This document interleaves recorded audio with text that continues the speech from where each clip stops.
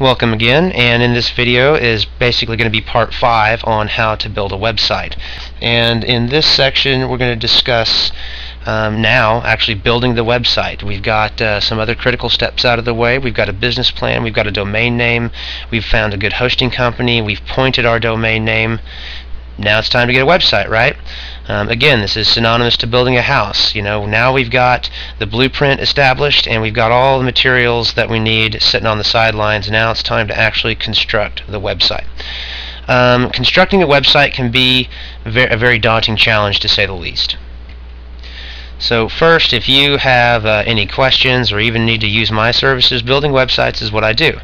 And I'm pretty good at it and can do corporate branding, web design, SEO, monetization, consultation, maintenance services, banner and image creation, and of course I can host your account as well. But basically you need to find some channel, some system, some avenue of how to create and build your website. Obviously we're going to assume in this video that going out and buying a giant book about programming at Barnes & Nobles or some bookstore is not a realistic option or solution. And to be quite honest with you, it's not. Again, unless you want to go to school and basically get a whole new degree in programming, it's really not going to be a realistic way to get online and continue. There are other avenues, however, that are very popular, very, very effective, and very efficient on how to create and construct a website.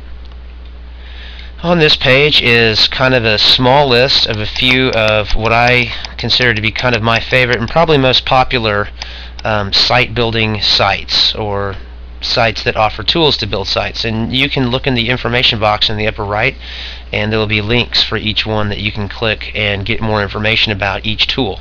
But basically there's Homestead, Site Build It, Build a Niche, Simple Web, and my personal site that I own and operate, QuickSite. But those 5 right there are really, really good starting place to go and explore and take a look at how things. For example, here's my site, quicksite.com. And it's got a large knowledge base and a lot of information, and it's basically giving you information on how to build a website. And so, what are some of the tools to do that? Well, let's go over that. First of all, basically, regardless of whether you use an open source system, which can be found through Fantastico, which is an auto installer tool with your hosting company, there is about over 50 plus scripts that can help you instantly create a website, whether it's a blog, a content management system, a forum, a shopping cart. You don't have to go out there and pay monthly for these services. You don't have to go out there and pay for a shopping cart service. I find a lot of new webmasters falling into this trap. They wonder, how am I going to have e-commerce now? I have to go and pay for those services because I have no idea how to operate a shopping cart. Well, if you will have the willingness to take a little time to learn the learning curve of a piece of software, there are shopping carts. For example, OS Commerce is a very popular open source shopping cart system that can integrate with PayPal and other popular payment systems.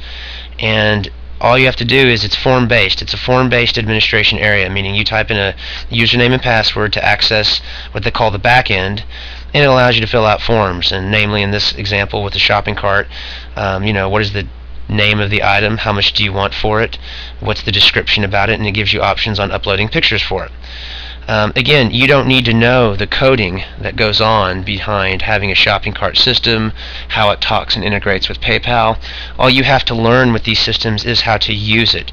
Exactly like email. Whenever you send an email, you don't know all the code that goes on behind how the email is sent, received, rejected, what goes into what folder. All you know how to do is to fill out the forms, the subject, the who it's to, the body. You know how to fill out the forms and click the buttons in your email to make it do what you want. Exact same things with these open source systems like OS Commerce. One that I'm a big fan of is called Joomla 1.5. There's other versions of Joomla, and it's kind of a cousin of Mambo, or a later version of Mambo.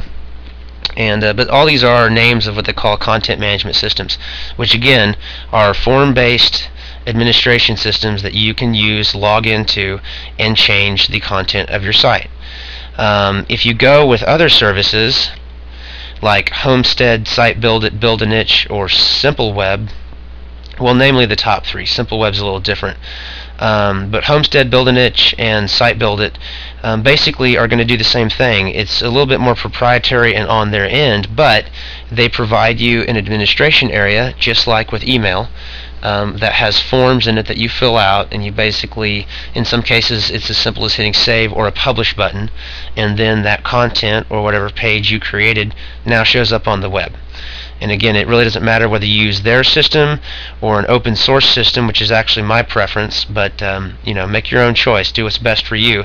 Basically, any tool and web builder tool that you use is going to have those things in common. It's going to have what they call a backend, an area where you log in with a username and password that you want to keep protected, and that's going to produce links that produce forms that you fill out just like email. And when you click send an email, it sends the email. In these examples, you would click save or publish, whatever the case may be, and that automatically is going to create that new page on your website.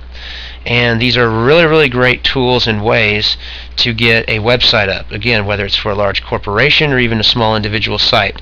All of these have the tools that you need to make as big a site and almost as complex a site as you want. Because again, you don't need to know coding, you don't need to go into your hosting account or cPanel or the source files to make your website work. I find a lot of new webmasters that try this route, they get frustrated real easily because they got to understand that if you're going to learn HTML, if you're going to learn PHP, if you're going to learn how to or you're going to learn the tags in HTML code to create a hyperlink. If you're going to learn all those things, any site you create isn't going to be very attractive, and you're just going to be finding that it's a constant frustrating road of learning new things. And these tools provide you a very convenient way to get an online presence in a very professional manner, and that will give you time with a working website to then go learn those details. Because, let's be honest, anything you do know about coding or HTML or any programming language will only be a benefit to you, but it is not necessary to get online. Now, I know a lot of systems and hype marketing things say you don't have to have any coding or website knowledge, and this is true. You don't. They're those tools that I mentioned earlier and that are also in the information box in the upper right. These all, that's what they're there for, is to provide you an avenue and another way to produce a very complicated site in a very uncomplicated process. So again, if you want to check these places out, just use the links in the upper right information box. I'm kind of a fan of all these. I've run across a lot of customers who have them, and they can make some pretty decent sites. So, but again, it's important that you shop and that you go through each one to figure out what's going to be the best one for you, depending on mainly what you want to do and, more importantly, how you want to do it. If you're wanting to do blogs and forums and have total control over what you do, and especially if you want a platform that can evolve as you learn more about programming and PHP and HTML, probably Simple Web and QuickSite are going to be better options for you. Otherwise, Homestead, Site Build It, and Build a Niche are going to be some really good turnkey type systems that help you get set up. But on the negative side of that is they don't have as many long-term options that you would find with Simple Web or QuickSite, especially if you wanted to go into the source code and start getting creative and kind of adding your own programming. You'll want the bottom two. The top three really don't facilitate that too well, but they do offer some fantastic turnkey solutions to get you online and get your product, your information, or your message, or whatever you're doing out there in no time. So again, that is going to be a very, very important step, is to figure out which tool you're going to use to build your website with. And I would recommend you start your search with these here. And that concludes this video, and I'll see you on the next part.